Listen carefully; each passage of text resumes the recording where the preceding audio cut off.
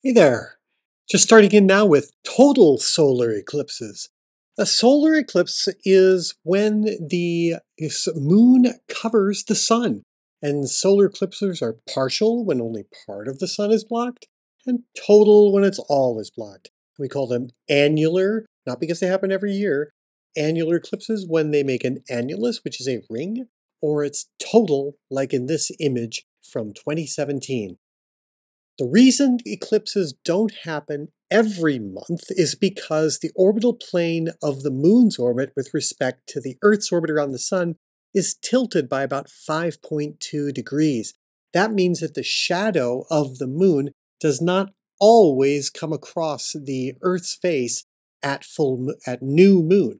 So you see on the left-hand side, that's the position of the moon for new moon, if we're looking across the plane of the Earth's orbit and the moon is in exactly the same direction as the sun, except it's inclined away and up by 5 degrees. And that would be a new moon that is in the direction of the sun, but above it in the sky. And there will be no eclipse at that time. So let's see when we get eclipses. These are called eclipse seasons, and this diagram is really not to scale. There's a time of year during which the solar and lunar eclipses are possible. Lunar eclipses don't occur at every full moon, and solar eclipses don't occur at every new moon. And that's again because the moon's orbit is tilted 5 degrees with respect to the Earth's orbit. And the eclipses for total solar eclipses can only occur if the sun, moon, and Earth are in a direct line.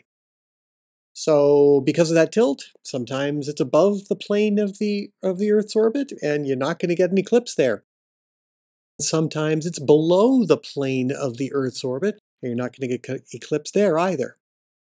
But it might happen when the moon is at the node of the intersection between the ecliptic, the path that the Earth takes around the sun, and the moon's orbit around in its orbit. So those are two planes and they intersect in a line, and we call that the line of nodes. And so if the moon is new and at a node and at the ascending node, then it will be a total solar eclipse if it's exactly at that node and the node is lined up. So we have what's called a syzygy, and the syzygy is the conjunction in the sky viewed from behind, say, the moon, Earth, and sun.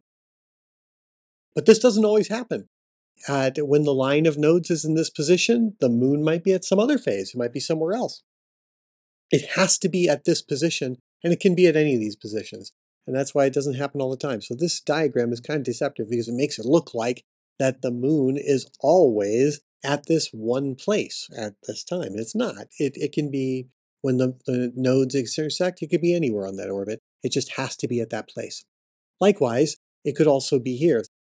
Actually, it happens 3 times a year because the draconitic month, which is the month according to the line of nodes, that node line precesses with a period of about 18.6 years in the opposite direction of the moon's orbit. Therefore, the draconitic month is faster, and therefore the line of nodes will point at the sun 3 times a year. And if the moon is exactly at new moon at when the nodes are lined up, then sure, we'll get an eclipse, a total solar eclipse. So let's look at what that looks like. A total and partial solar eclipse happens when the shadow of the moon lands on the Earth. The black spot is the only place on Earth where you will see a total eclipse. The gray spot is where you'll see a partial eclipse. So it's the dark gray triangle that's going to cast is called the Umbra, and that is the darkest spot in the moon shadow where the sun, if you're anywhere in the Umbra, the sun is completely covered if you're behind the moon. But if you're in the larger gray triangle, you're in the penumbra, which is wider, and the sun is partially covered. The other thing that it can be is an annular eclipse. And again, annular eclipses do not mean that they happen every year annually. It means that it is an annulus. An annulus is another name for a round ring. Annular eclipses are a special form of partial eclipse where the moon is too far away to fully cover the sun. Wait a second, how is this happening? That's because the moon's orbit is elliptical, and so sometimes it's farther and sometimes it's nearer. So the moon has to be at its closest point in its orbit in order to have a total solar eclipse. If it's at its farthest point in its orbit, then it will be an annular eclipse. So we have kind of three regions. Again, the umbra is the darkest triangle, and so if you have a spacecraft and you're out in space and you're right in there, yeah, you're going to see an eclipse. The whitish triangle is where the two penumbral triangles merge, and it's not fully covered. All of these things are penumbral eclipses. It's just a really special form of the no, penumbral eclipse where the sun is partially covered, but the moon makes a very large spot that almost covers the entire sun. Next, we have the shape of the shadows on the sizes of the Earth. If the moon is pointing straight overhead, there will be a pure circle. But because the Earth is a sphere, and it's not flat, it's because it's a sphere, the shape of the shadow of the moon will be spread out across a spherical surface, and so it won't be a circle. It will be an oval. So yet another way we can determine that the Earth is a sphere. Take that, flat earthers.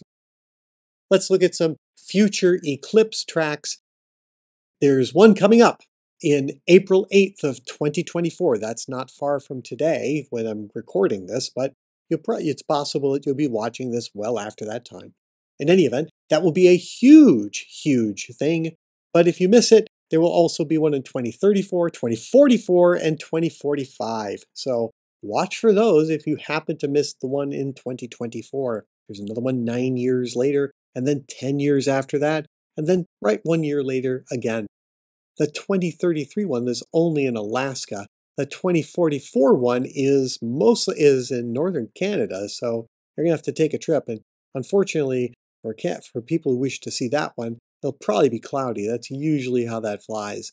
Just have to wait till 2045, 20 more years from the time of this recording, 21 years, to get another one that'll pass straight across the United States.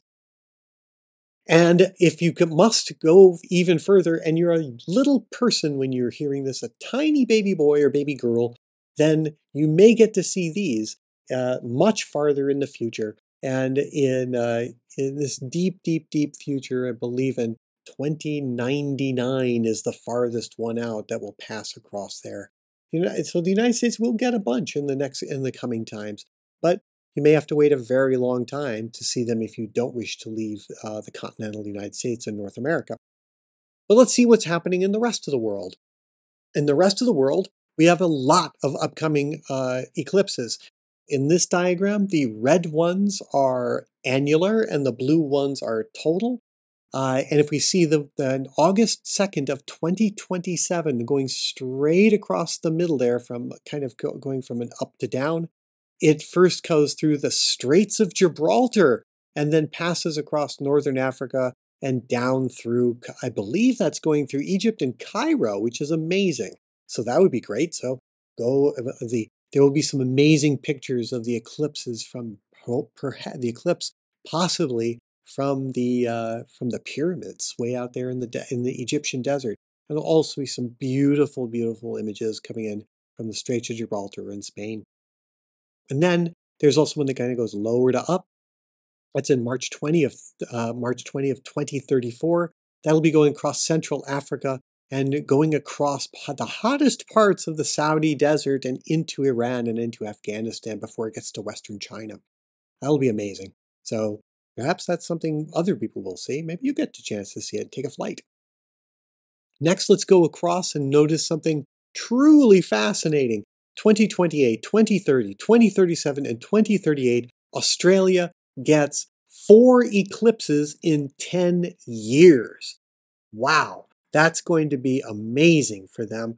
And November 25th, South Africa gets it as well, but amazing that Australia gets 4 in the coming decade. So in the next 14 years from the time of this recording, you'll be able to see that. And the most amazing, I think the best one of all is, of course, just December 26, 2038. It'll be the day after Christmas. So That'll be fun for them. But if you wish to, you can also take in 2039, go a little bit further south and go into Antarctica to see that total solar eclipse in Antarctica. That would be amazing. And now if we go back north, we would see in August 12th of 2026, you go to the North Pole to see that one, or you can see it from Spain, again from Spain. Amazing, good stuff for them.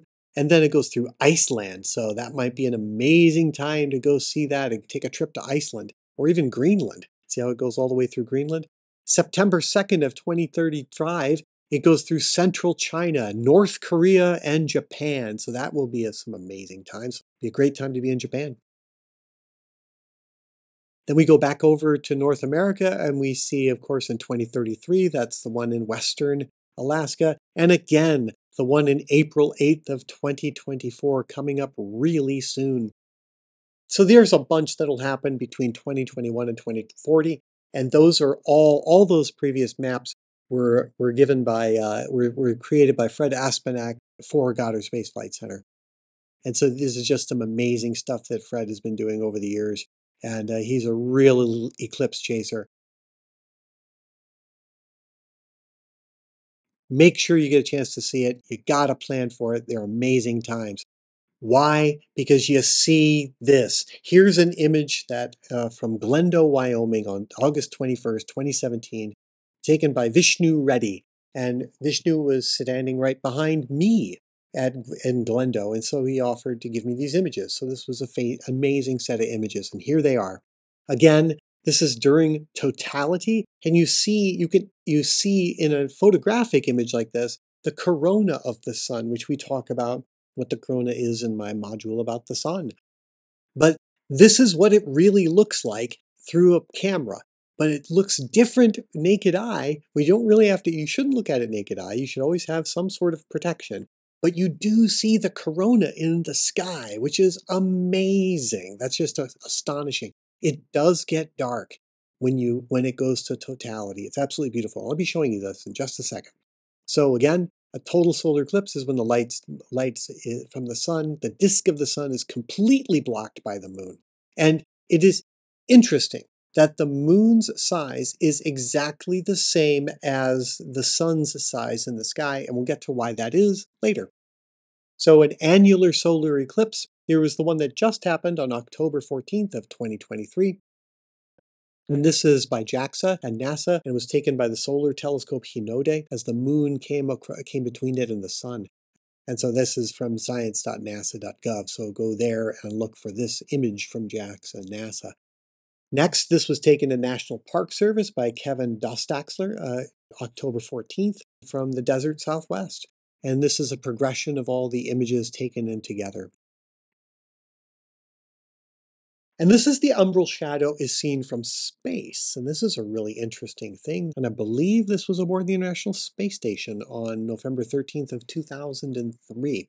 And this was downloaded from NASA's Goddard Space Flight Center. When you go see an eclipse, solar eclipse, make sure you do it safely.